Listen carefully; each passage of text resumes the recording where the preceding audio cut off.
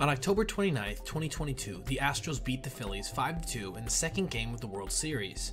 But while baseball fans were focused on Yordan Alvarez, Kyle Schwarber, and Framber Valdez, something more incredible than anything accomplished by the players was going on right before our eyes, and most of us didn't even know it. Home plate umpire Pat Hoberg was calling a perfect game, meaning no blown strikes and no blown balls. You might be rolling your eyes at the idea that Hoberg's performance was better than anything that happened on the field, but you shouldn't be. According to the online database Umpire Scorecards, Pat Hoberg's perfect game was the first ever recorded in the 7 years since umpire performance started being tracked. While Hoberg's gem might seem like a victory for umpires, the reality is, it's the opposite. It means that unless Game 2 of the 2022 World Series was the first and only professional baseball game you've ever watched, and even if you've barely watched professional baseball at all, it's a virtual certainty you've witnessed an MLB umpire blow a call. Speaking of which, if you're watching Game 3 of the 2018 ALDS between the New York Yankees and Boston Red Sox, it's not just a certainty you saw one missed call, it's a certainty you saw 3, and all by the same umpire.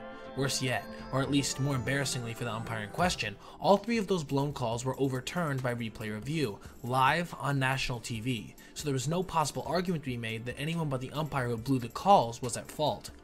How did that umpire, the one and only Angel Hernandez, respond?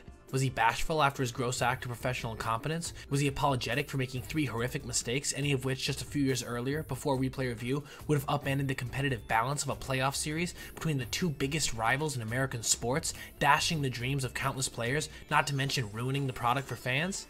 No.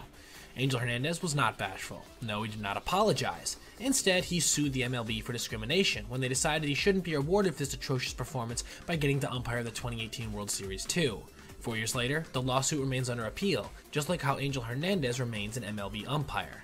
So what does this all tell us? The constancy of bad calls in the MLB, the scarcity of consequences for the umpires who make them. There's an umpiring problem in the major leagues, folks, and it's about time we solved it. Well, not us exactly.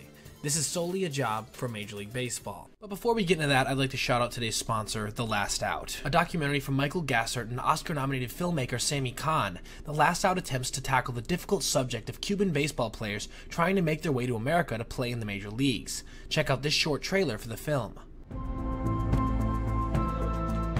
Cuando yo salí de Cuba era un color de rosa que me pintó él, ¿sabe? Que iba a mejorar, a ayudar a mi familia. Creo que fue una mentira lo que él estaba diciendo. There's plenty players everywhere, but they look for the type of a kid that people will fall in love with, a hero.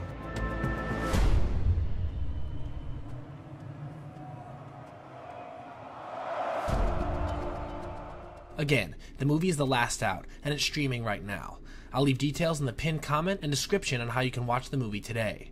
Now, back to our video. For as long as baseball has existed, meaning dating back all the way to the 1840s, umpires have been part of the game. Those umpires have always been human, and humans aren't perfect, so no reasonable person has ever argued that umpires should never make a bad call. Right off the bat, I want to make it clear that I'm not here to argue that either. Umpiring is hard, and people are mean to umpires, which is hard too. The trouble is, this argument is often used to distract from the fact that MLB does have an umpiring problem, and it's systemic, which means to solve it, we need a new system. Let me explain. As we learned from Pat Hoberg's perfect game, there are good umpires in the MLB. A lot of them, actually. As we learned from Angel Hernandez, there's more on him coming, by the way. There are bad umpires in the MLB as well. Where does this leave us? In the simplest possible terms, to solve its problem, the MLB needs to get rid of the bad umpires and replace them with good umpires. But of course, nothing is actually that simple. And even in a league where MLB players are cut from rosters at the drop of a hat for the slightest dip in production, to be replaced with the best possible alternative, things are very, very different for umpires. See, the existence of the all-powerful Umpires Union, officially the Major League Baseball Umpires Association, makes cutting umps for poor job performance just about impossible. If bad umpires can't be cut, they can't be replaced.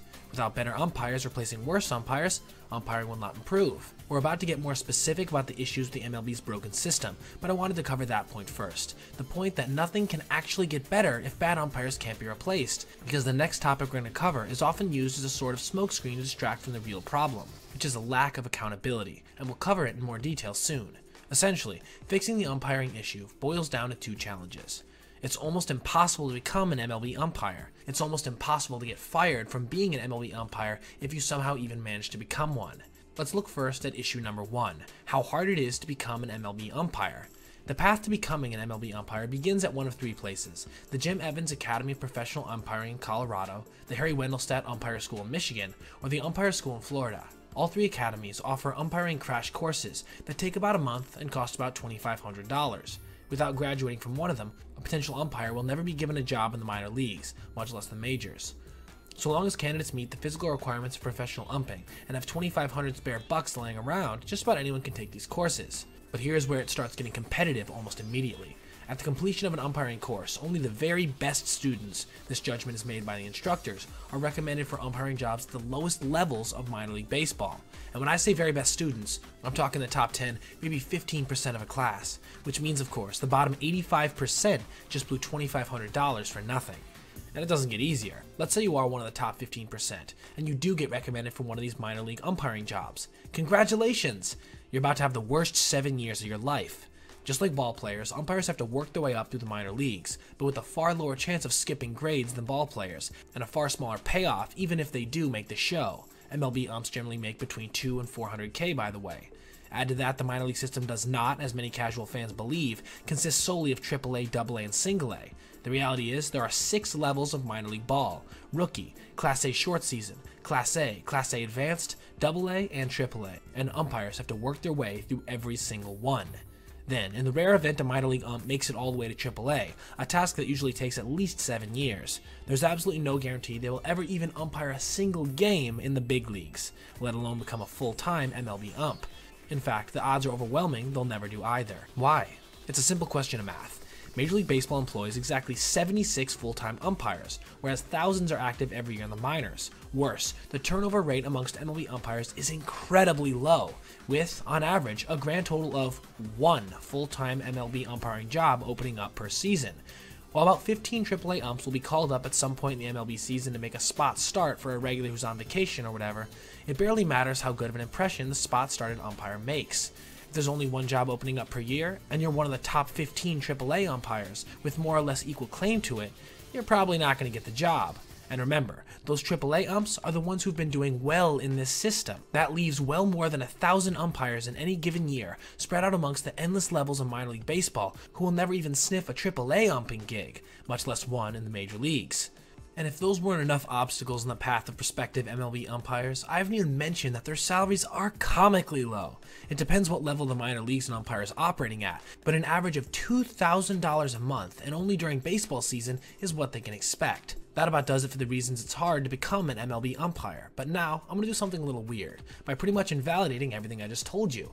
Not because it wasn't true. It was all true, at least according to my research, but because virtually none of what I just covered is actually relevant to the MLB umpiring problem. Sure, it's unpleasant to become an MLB umpire, and because it's unpleasant, fewer people attempt it, and fewer people attempting it will ultimately result in a smaller pool of the sort of outstanding ump we'd all like to see calling every MLB game.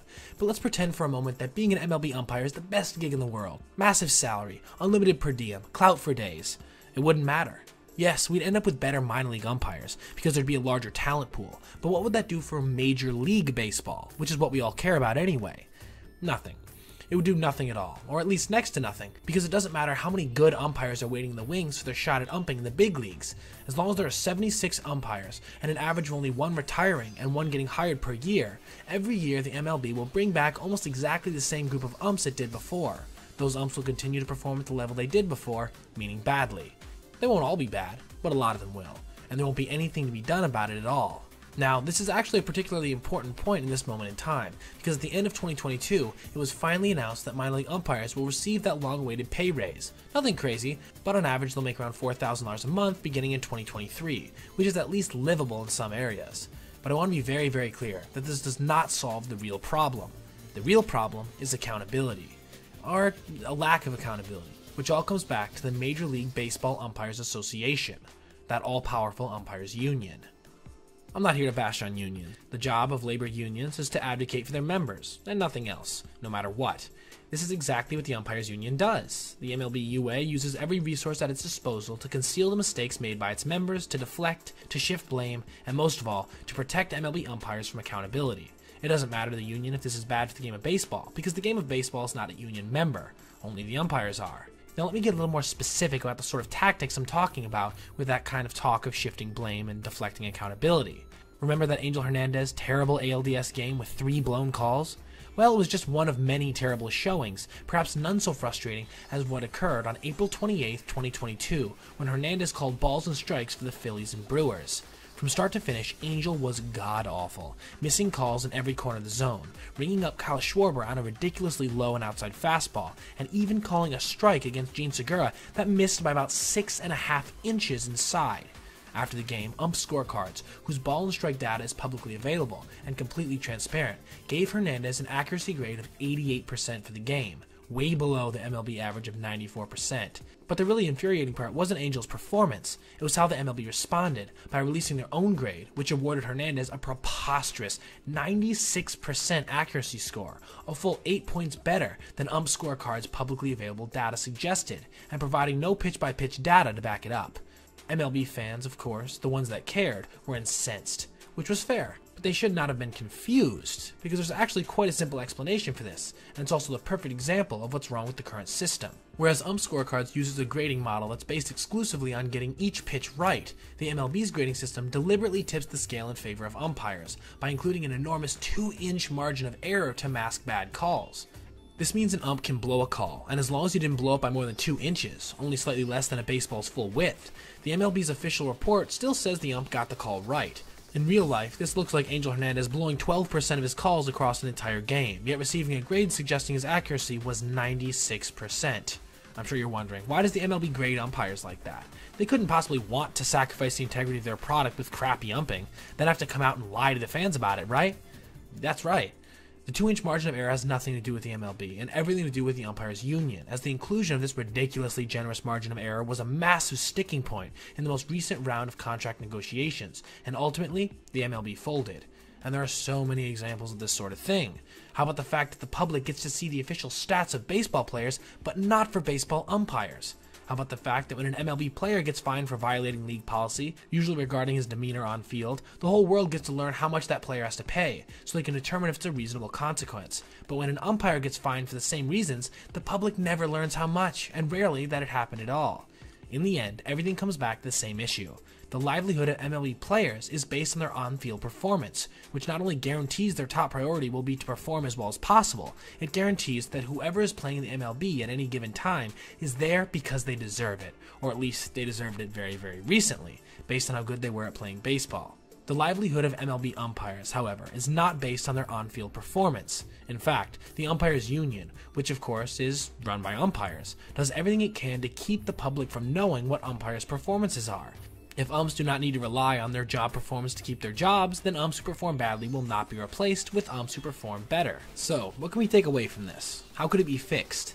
In my opinion, the only solution is to make more umping stats mainstream, whether by third-party means or not, thereby putting on a pedestal who's a decent game caller and who needs a one-way ticket back to Scranton or Tulsa.